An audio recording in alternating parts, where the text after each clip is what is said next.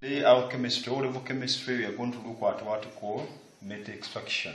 Specifically, extraction, we are referring to the process how we can obtain a pure element from its impure state or from a state in which it is existing naturally underground. You always hear that most elements always exist in crude form or in pure form.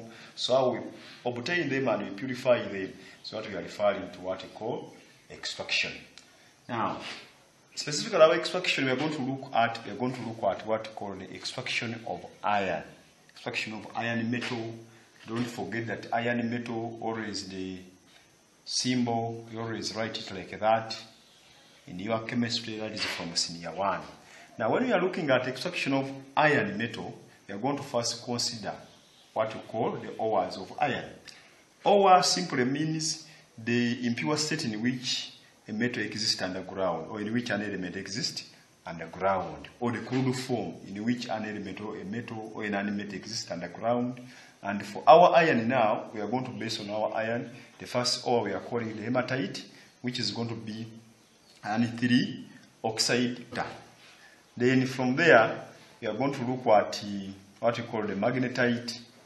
Then we are looking at what we call the sympathetic iron, or the cinderite, which is iron 2 carbonate. Then we are going to look at what we call the iron Iron pyrite.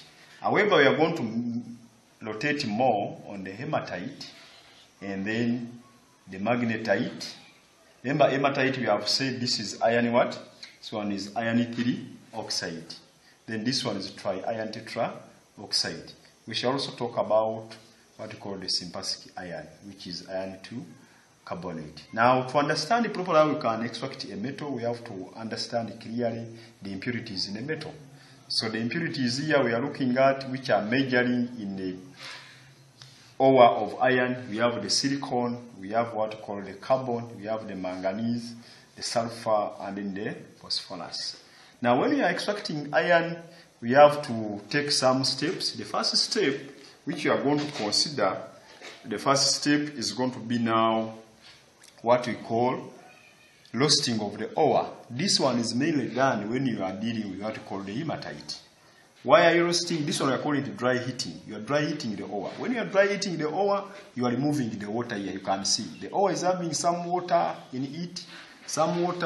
Then when you dry heat it, what we are calling roasting, then we are removing the water here. Remove the water, we shall obtain our dry iron 3 oxide. Then when we are going to use sympathetic iron, we are not roasting, but we are heating in oxygen. We are heating it. This expression is why we are putting here being heated in what? In air. So we are heating the sympathetic iron or the ore in oxygen. Then we are getting the iron 3 oxide. Our main emphasis should be put on iron 3 oxide. Then when we are using what we call iron pyrite, again we are heating in oxygen. When we heat in oxygen, we shall obtain the iron 3 oxide, then it's other product. But our main focus should be on the iron 3. We will try to look at iron 3 because now I'm going to take it somewhere. Now, step 2, now we are going to feed what you have obtained, that is the iron 3 oxide, and we are feeding it in a tank, which we are calling the blast furnace. So we are feeding it in a furnace, and that furnace we are calling the blast furnace. So now, members, we have said after obtaining your ore, which is now iron 3 oxide, now we are going to feed the ore in what we call the blast furnace. Try to look at this one properly. The blast furnace. You can see that is a simple tank which they are using now to purify the ore. What do? The iron 3 oxide which you obtained from the other side, as I told you, now we are going to mix it with what we call the calcium carbonate, which we are calling limestone, then the hot carbon, which we are calling coke. This explains why now we have shown them here as other raw materials.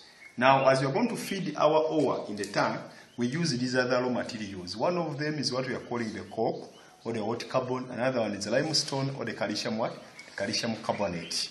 Now, when you bring now the mixture of what? The ore, which is iron 3 oxide. Then another one is what? We are putting now hot coke. Then what we have, the calcium carbonate. Now inside the tank, this is our tank now, illustration of our tank. We are seeing that we have put the mixture inside, then the tank is having some pipes here. These pipes which we are calling the tuyers, and these pipes are allowing air to enter, hot air. This air we are calling it the oxygen. Air is entering. But remember, is entering in the tank. Which tank is having the carbon, is having the calcium carbonate, and is having our iron 3 oxide. Then you want to see what happens inside this tank. One of the things which occur inside the tank, the hot air containing now the oxygen combined with the carbon at the lower level of the tank, as you can see. When now the carbon combined with the oxygen in the hot air, we form what we call the carbon dioxide. Now the carbon dioxide which you have formed now is going to become reduced by the unreacted coke. The coke which is remaining in the tank, which was not oxidized to carbon dioxide, react with the carbon dioxide. You can see now our equation here, the carbon dioxide which has been formed at this step, now is combined with the remaining coke to form the carbon monoxide.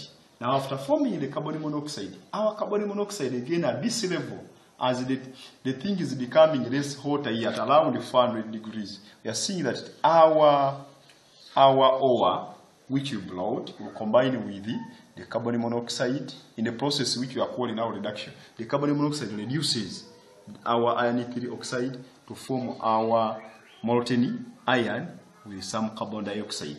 Obviously, the carbon dioxide and other things will pass outside as the waste gases.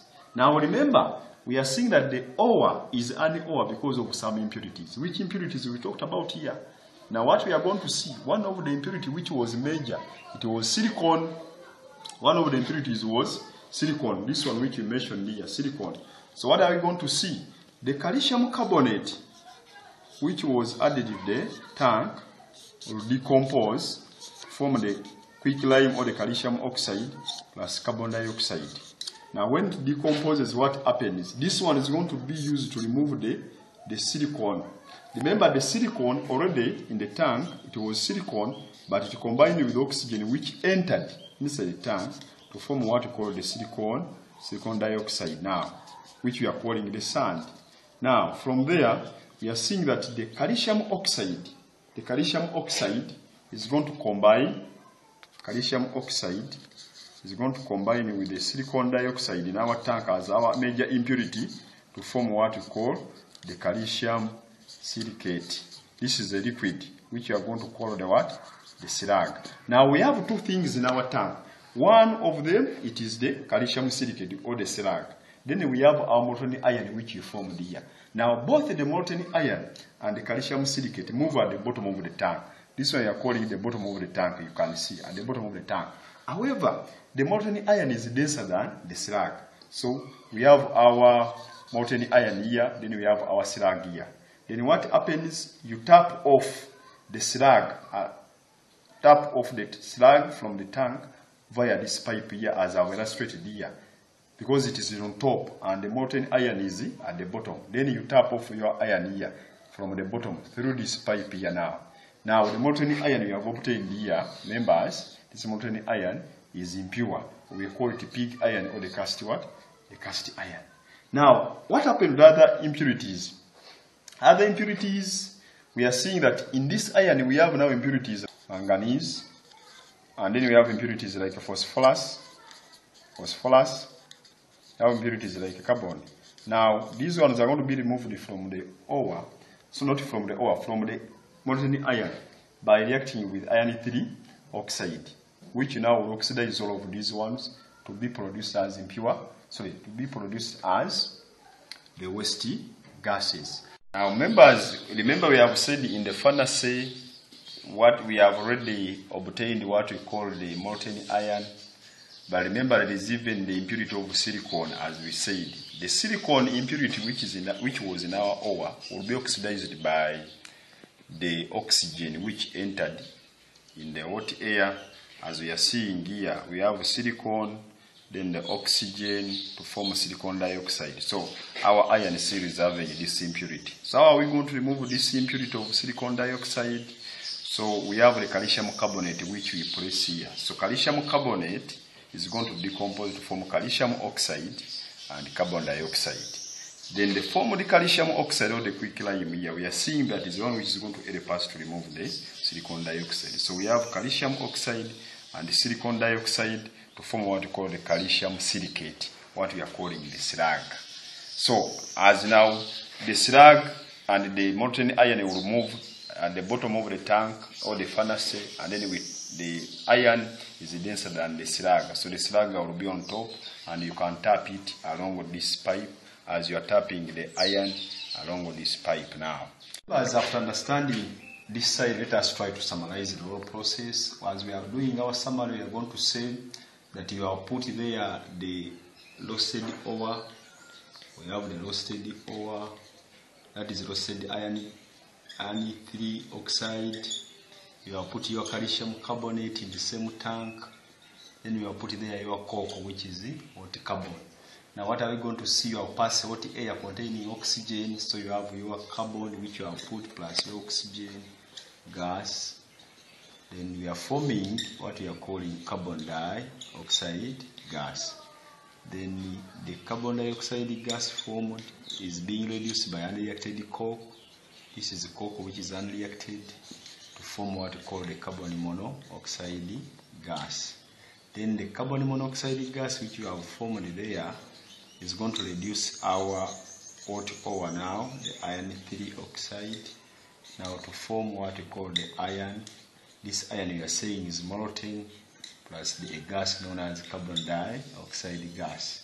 Now we can balance our equation by putting the 3 there and the 3 there and the 2 there.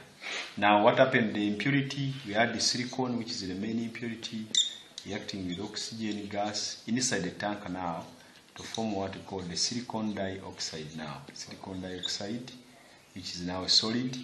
So this one, how do you remove it? Remember we put calcium, we place there calcium carbonate. The calcium carbonate which you place there, don't forget, will break down because of a lot of temperature, high temperature, to form calcium oxide and then carbon dioxide gas. Now the calcium oxide formed will combine with our silicon dioxide, which is our main impurity now, to form what we call the calcium silicate. Calcium silicate, which we are calling now the slag. Remember we said the slag is lighter than the molten iron. As they are moving down, it will be on top, and I've already shown how you can remove the slag. Now remember, the iron which you have obtained here, the iron is impure and you have to purify it. How do you purify it? You only purify the molten iron by heating it. Heating molten iron with what we call iron 3 oxide. To oxidize the impurities like manganese, oxidize the impurities like manganese, impurities like carbon, impurities like phosphorus. Remove them. The gaseous ones will pass by the pipes on the furnace. Then the slag we obtained, what is the use of the slag? It is mainly used for making glasses, and then the iron which is pure, which you have obtained, this one you know properly, for making wires, electric wires, making the iron bars, don't forget about that, making iron sheets, and many other uses. So members, next time we shall look at another method. That one is enough for today.